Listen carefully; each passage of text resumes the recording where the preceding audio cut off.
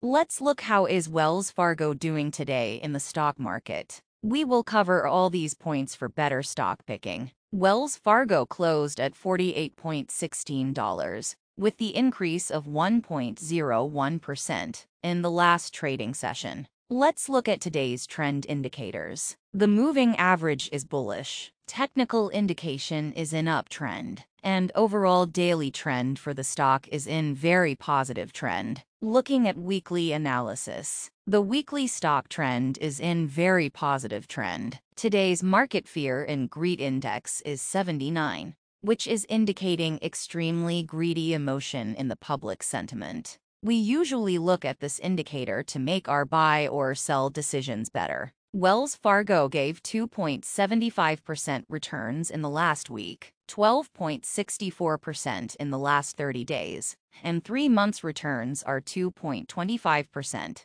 Now let's have a look at simple moving average data. Moving average indicates that what could be the next footprint of the stock price in near future. 5-day average is 47 with a bullish indication. 10-day is 46 with a bullish indication. 20-day average is 45, which is a bullish signal. Let's look at fundamental analysis. We will mainly see the last 2 quarters of the company. In September 22, the revenue was $19,505 million.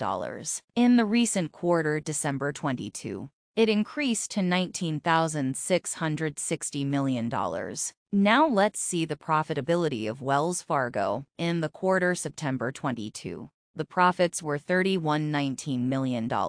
And in the recent quarter December 22, the profits increased to $35.28 million.